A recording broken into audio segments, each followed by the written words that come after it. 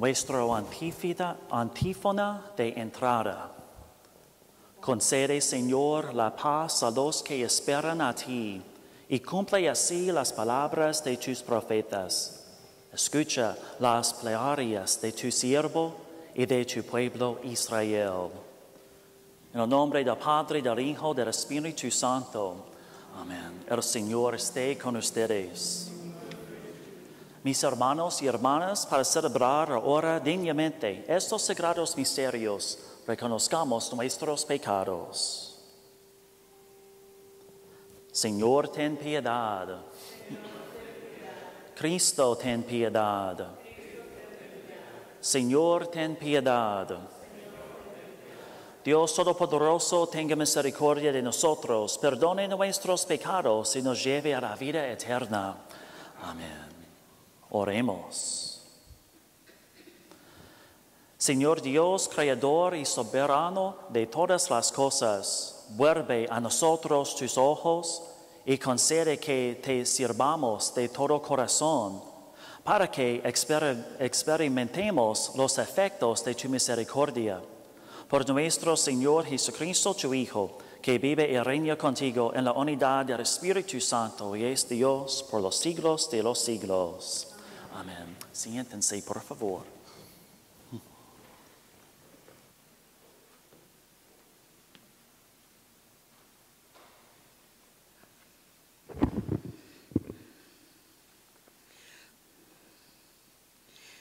Lectura del libro del Eclesiástico. Cosas abominables son el rencor y la cólera. Sin embargo, el pecador se aferra a ellas. El Señor se vengará del vengativo y llevará rigurosa cuenta de sus pecados. Perdona las ofensas a tu prójimo, y así como pidas perdón, se te perdonarán tus pecados. Si un hombre le guarda rencor a otro, ¿le puede acaso pedir la salud al Señor? El que no tiene compasión de su semejante, ¿cómo pide perdón de sus pecados? Cuando el hombre que guarda rencor pide a Dios el perdón de sus pecados, ¿hallará quien interceda por él? Piensa en tu fin y deja de odiar. Piensa en la corrupción del sepulcro y guarda los mandamientos. Ten presentes los mandamientos y no guardes rencor a tu prójimo. Recuerda la alianza del Altísimo y pasa por alto las ofensas. Palabra de Dios. El Señor es compasivo y misericordioso, lento a la ira y rico en clemencia. ¿Todos?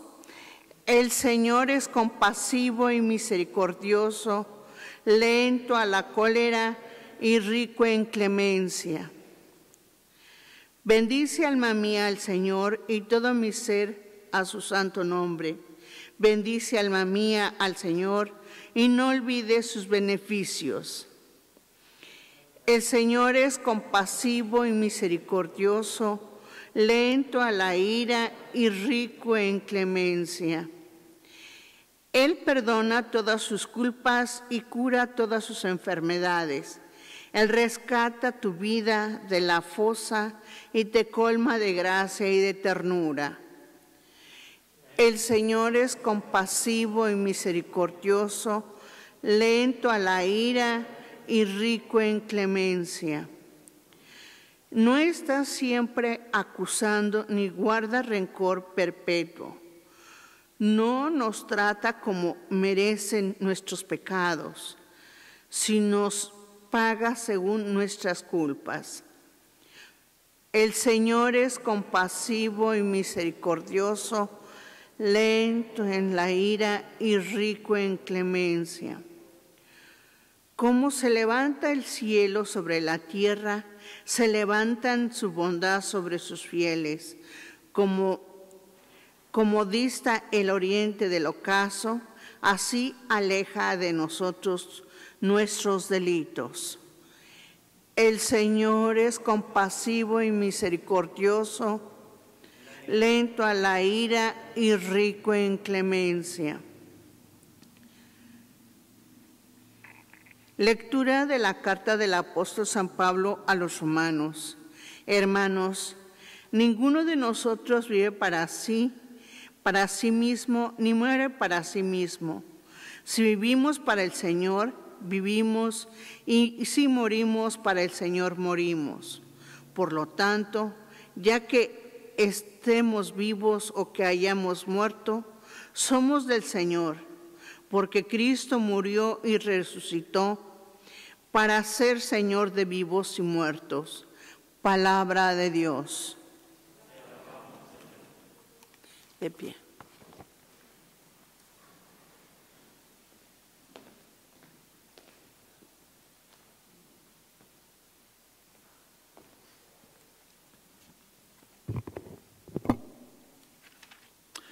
El Señor esté con ustedes.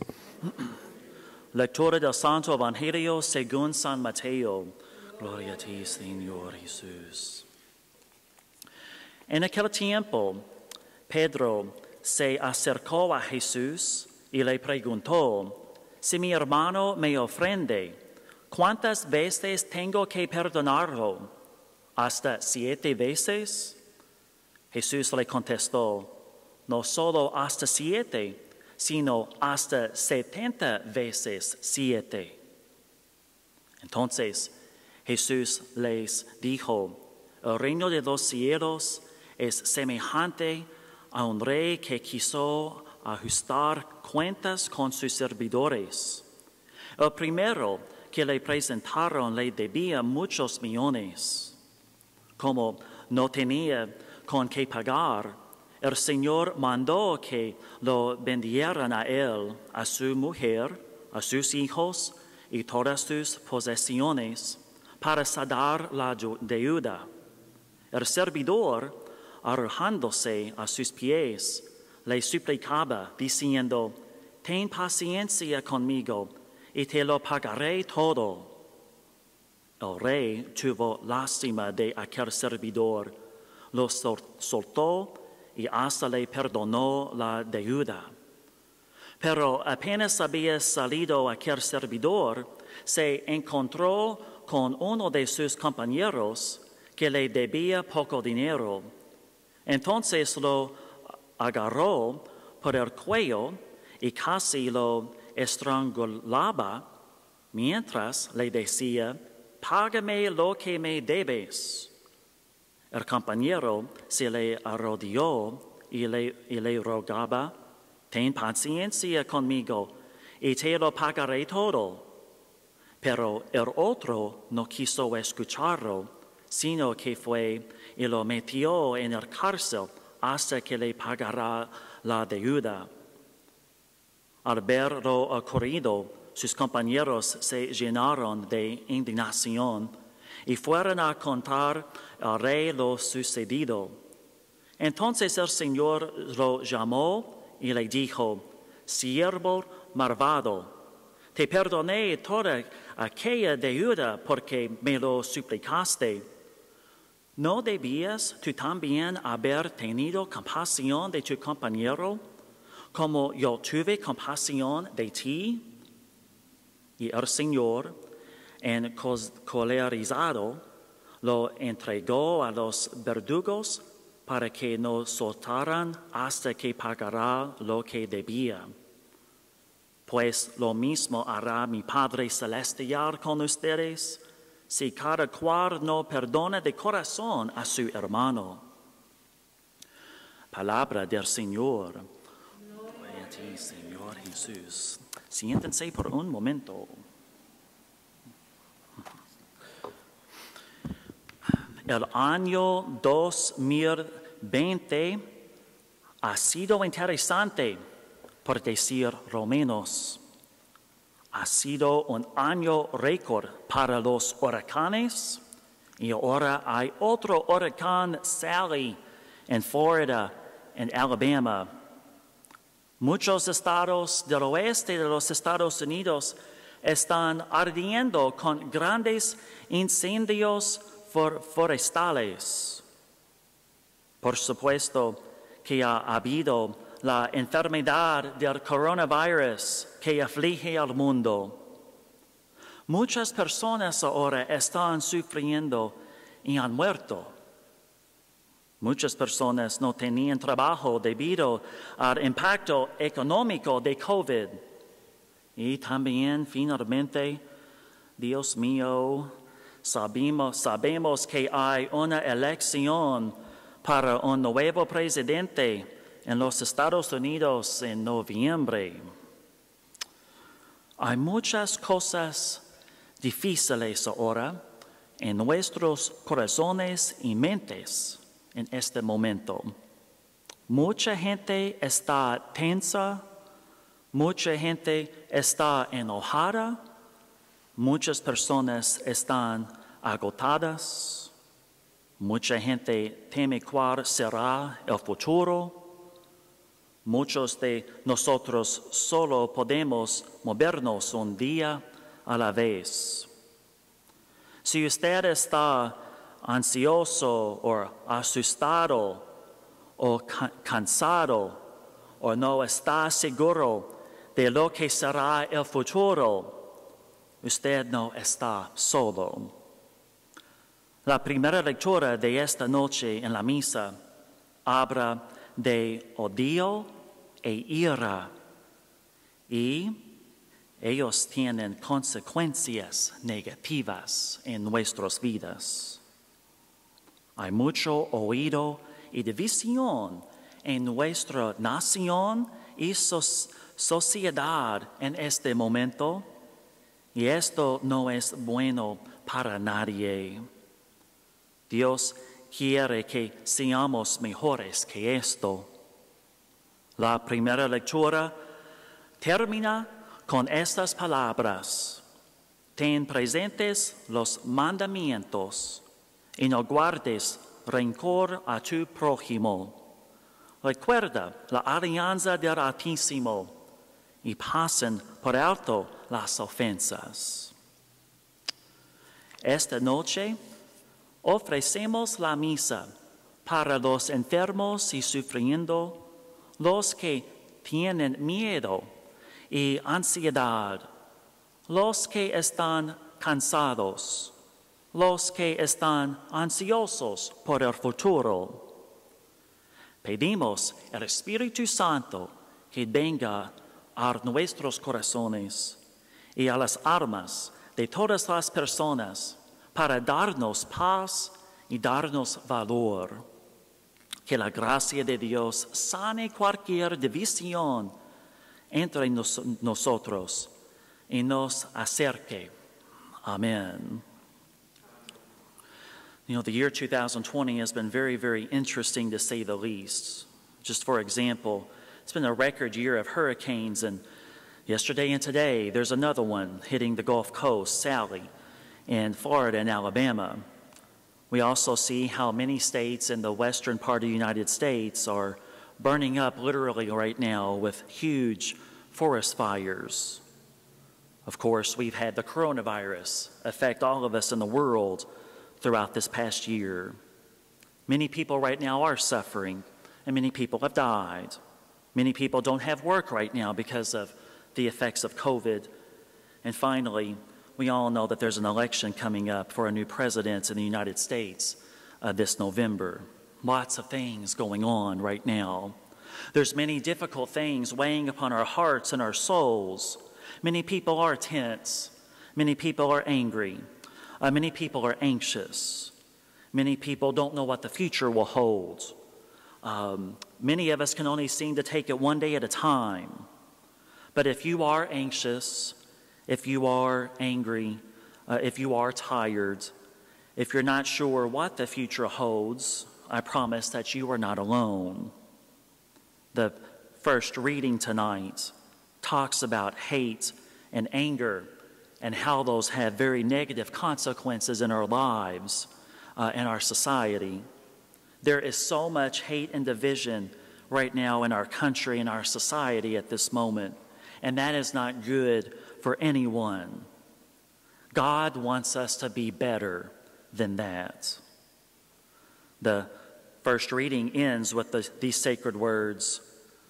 Remember the commandments of God and guard against anger with your neighbor.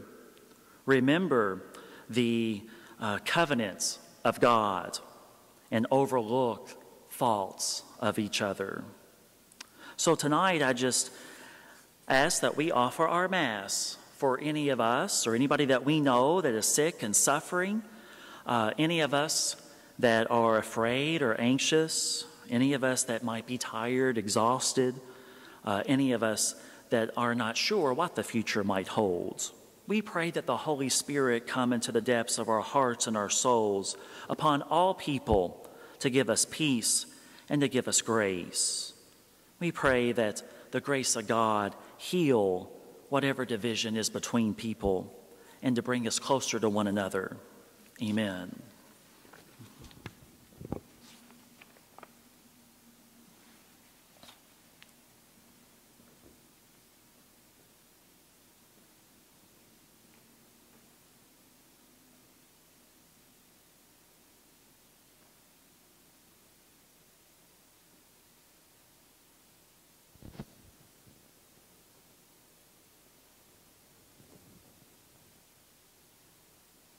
Oremos.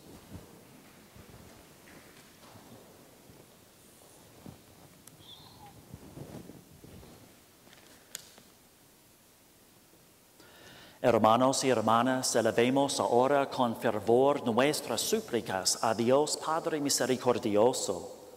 Digámosle todos con gran confianza, te rogamos, Señor. Juntos, te rogamos, Señor.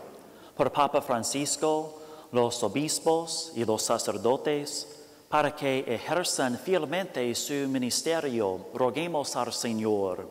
Te rogamos, Señor. Por toda la familia humana, para que goce abundantemente a su divina bondad, roguemos al Señor. Por todos nuestros gobernantes, para que sean siempre asistidos por la sabiduría y fortaleza divinas, roguemos al Señor. Te rogamos, Señor.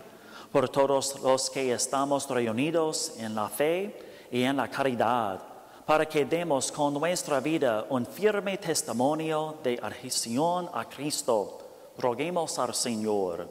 Te rogamos, Señor. Escucha, Señor, benignamente nuestras súplicas y concédenos lo que te pedimos con humildad. Por Jesucristo nuestro Señor. Amén. Siéntense, por favor.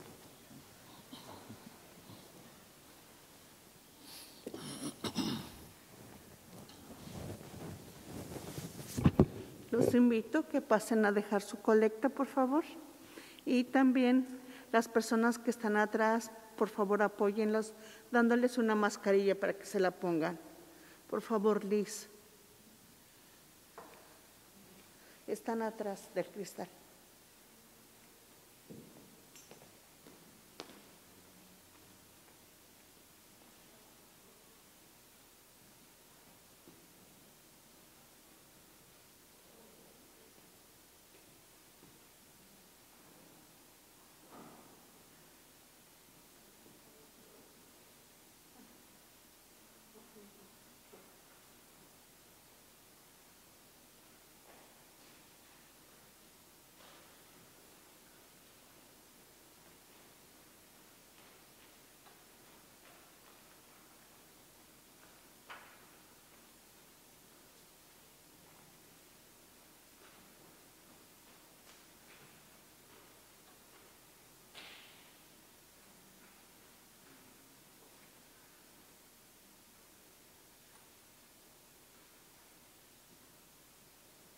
De pie, por favor.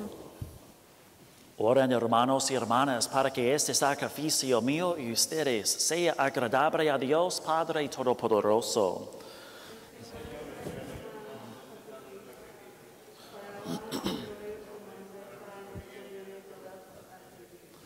Sé propicio, Señor, a nuestras plegarias y acepta benignamente estas ofrendas de tus siervos, para que aquello que cada uno ofrece en honor de tu nombre aproveche a todos para su salvación. Por Jesucristo nuestro Señor. Amén. El Señor esté con ustedes. Levantemos el corazón. Demos gracias al Señor nuestro Dios. En verdad es justo y necesario, es nuestro deber y salvación darte gracias, Padre Santo, siempre y en todo lugar, por Jesucristo, tu Hijo amado. Por Él, que es tu palabra, hiciste todas las cosas. Tú nos lo enviaste para que, hecho hombre por obra del Espíritu Santo y nacido de María la Virgen, fuera nuestro Salvador y Redentor. Él, en cumplimiento de tu voluntad, para destruir la muerte y manifestar la resurrección, extendió sus brazos en la cruz y así adquirió para ti un pueblo santo. Por eso, con los ángeles y los santos, proclamamos tu gloria, diciendo: Santo, santo, santo es el Señor, Dios del universo. Llenos están el cielo y la tierra de tu gloria. Hosana en el cielo. Bendito el que viene en nombre del Señor. Hosana en el cielo.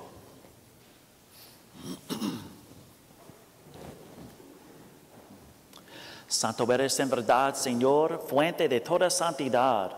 Por eso te pedimos que santifiques estos dones con la efusión de tu Espíritu, de manera que se conviertan para nosotros en el cuerpo y la sangre de Jesucristo nuestro Señor, el cual, cuando iba a ser entregado a su pasión, voluntariamente aceptada, tomó pan, dándote gracias, lo partió y lo dio a sus discípulos, diciendo: Tomen y coman todos de él, porque esto es mi cuerpo, que será entregado por ustedes.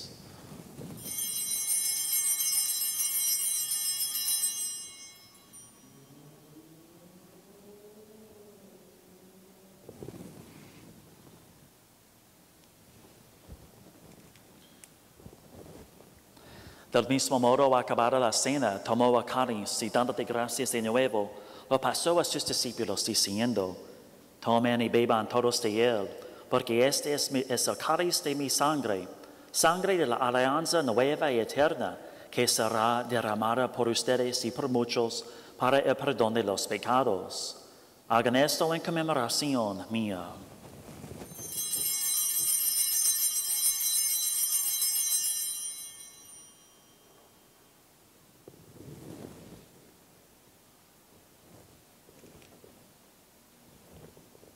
Ese es el sacramento de nuestra fe. Anunciamos tu muerte, proclamamos tu resurrección. Ven, Señor Jesús.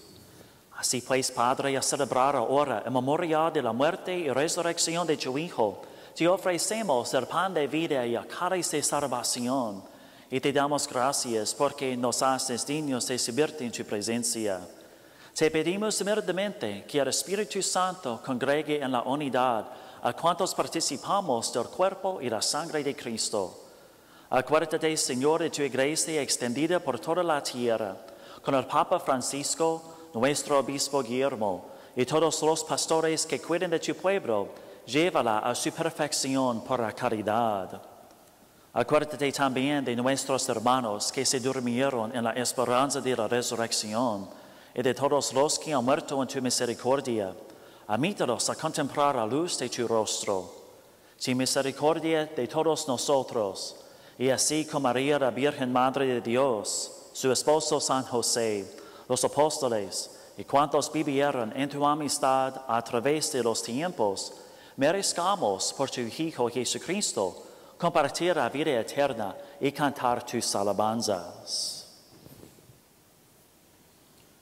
Por Cristo, con Él y en Él, a ti, Dios, Padre Omnipotente, en la unidad del Espíritu Santo, todo honor y toda gloria por los siglos de los siglos. Amén.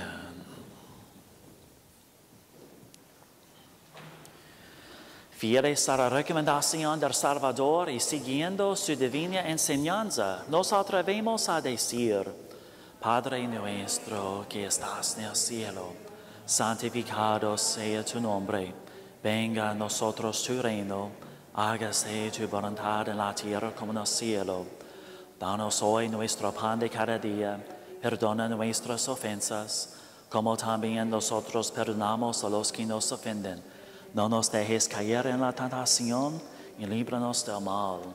Líbranos de todos los males, Señor, y concédenos la paz en nuestros días, para que, ayudados por tu misericordia, vivamos siempre libres de pecado y protegidos de toda perturbación, mientras esperamos la gloriosa venida de nuestro Salvador Jesucristo. Tuyo es el reino, tuyo por siempre, Señor. Señor Jesucristo, que dijiste a tus apóstoles, la paz les dejo, mi paz les doy. No tengas en cuenta nuestros pecados, sino la fe de tu iglesia. Y conforme a tu palabra, concédele la paz y la unidad, tú que vives y reinas por los siglos de los siglos. La paz del Señor esté siempre con ustedes.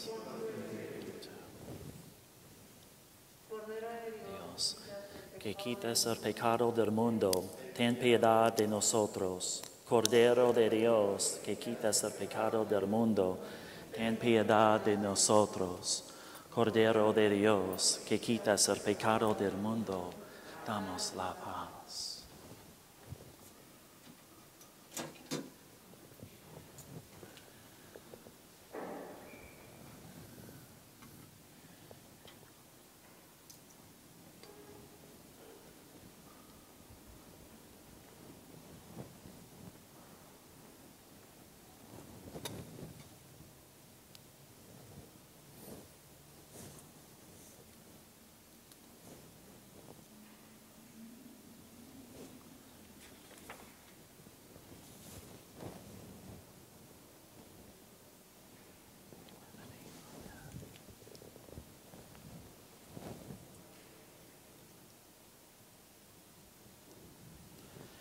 Este es el Cordero de Dios que quita el pecado del mundo.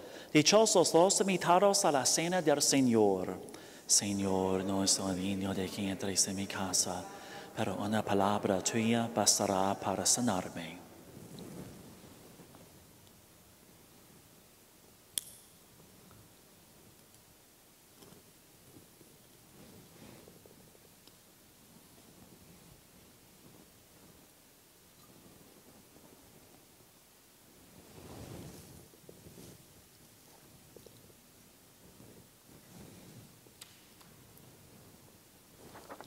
Nuestra oración de comunión espiritual.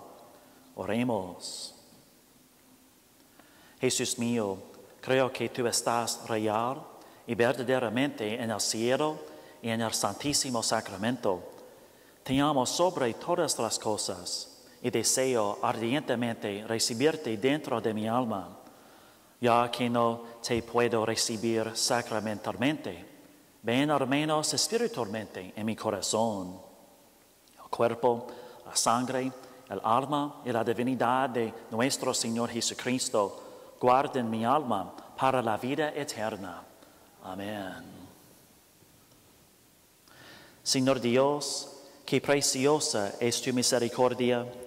Por eso los hombres se acogen a la sombra de tus alas. Amén.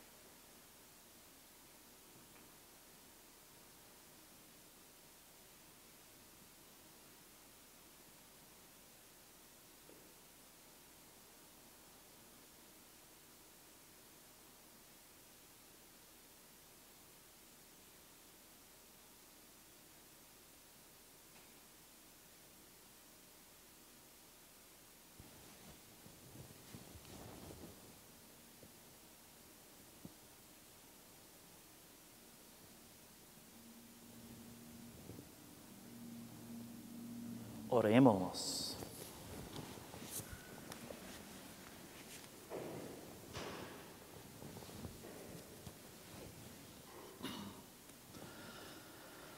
Que el efecto de este don celestial, Señor, transforme nuestro cuerpo y nuestro espíritu para que sea tu fuerza y no nuestro sentir lo que siempre inspire nuestras acciones. Por Jesucristo nuestro Señor. Amén. El Señor esté con ustedes. La bendición de Dios Todopoderoso, Padre, Hijo y Espíritu Santo, descienda sobre ustedes. Amén.